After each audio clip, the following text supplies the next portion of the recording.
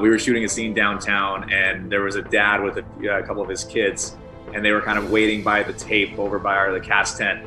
And to see the kids kind of light up, and it's just this great moment, at least for me, like they have no idea who we are.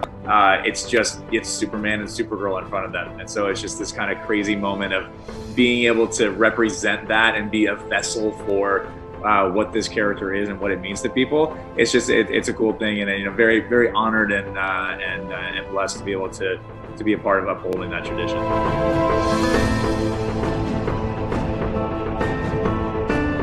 Made an intentional choice to stay away from any of the other versions, just because, for me, it's much more productive and effective for me to be able to show up to work with the character and be able to go on instinct and not, be aware of like, oh, someone else did this already or they didn't. And I've always said, if I do something that's like no one's ever done before, then great. If I do something that's exactly like somebody did before, great. I didn't know, it's not intentional.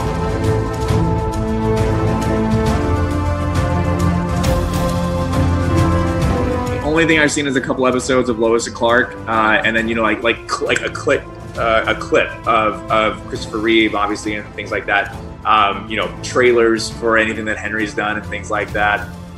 So yeah, it's not something that's really been around. It wasn't in my life, so I'm grateful for that in the sense that I feel like if I don't know that I would have been able to approach the character the same way had I had those previous situations and familiarity with the character.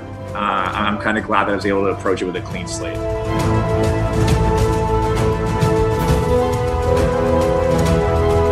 The harnesses on flying days, that is definitely the crux of it, yeah.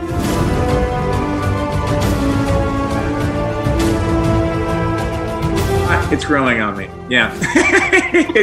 I think by the end of this show, it'll just feel like pajamas at some point, hopefully.